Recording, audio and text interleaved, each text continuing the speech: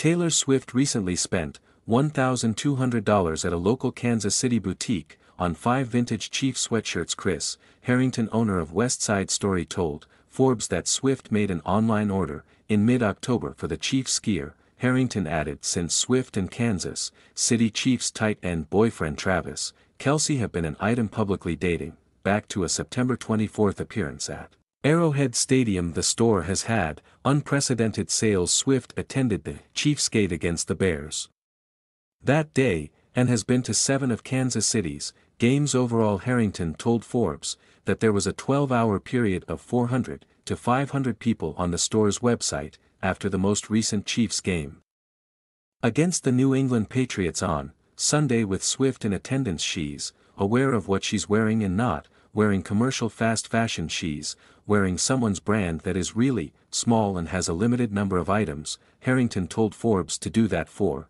somebody's small business. We're grateful. Harrington also wants to reach out to Swift about visiting his store in person. The 34-year-old Kelce has been a Chiefs his entire NFL career, with his celebrity status skyrocketing since being romantically involved with Swift.